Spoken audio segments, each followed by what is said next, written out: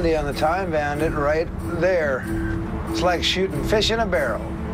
Captain Sig Hansen tracks their every move. They got to come around the corner. It was just a matter of when. Where are they at? They were supposed to be over there. See him? Oh. 2 o'clock. Let's get him. Yo, Andy, I see you there. You got me? Yeah, what are you doing over there, buddy? How'd your season go? It was good? It's all good, all good. But I got a little shake in the back there. I don't know what it is. I don't know if we got line or a bag or I can't tell what's going on. Well, you want me to swing by your stern there and see if I see anything? Yeah, just nice and easy. Coming close. Roger that. When I tell them there's vibration back there, you know, I think I might have line in my wheel. It's believable to a fisherman because it's happened. It does happen. They'll come and help. Even if they do get a little leery, they will stick to the code.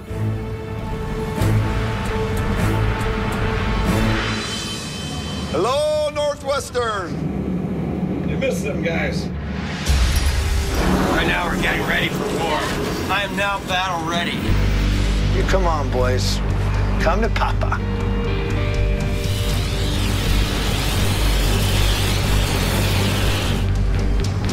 Payback's a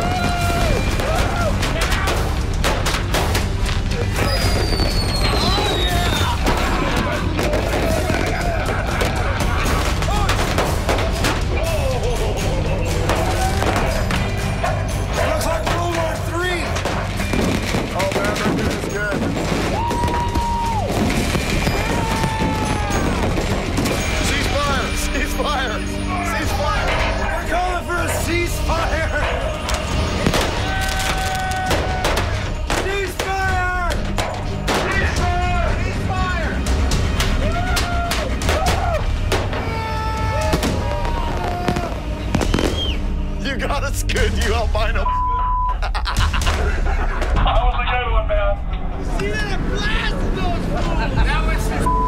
You know, the problem with this kind of warfare is always expect the unexpected. I didn't think they'd be ready for it.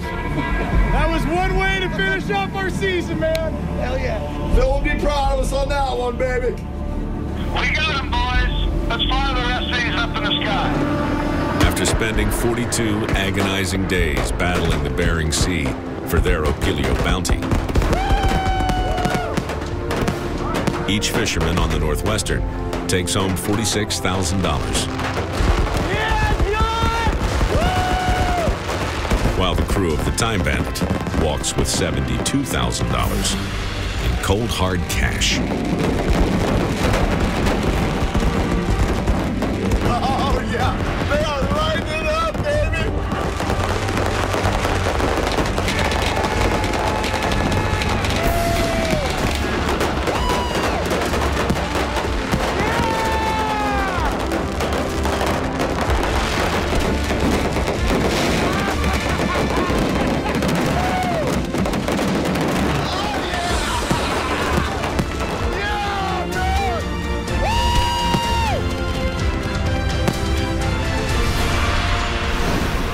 The Coors Light Crab Count.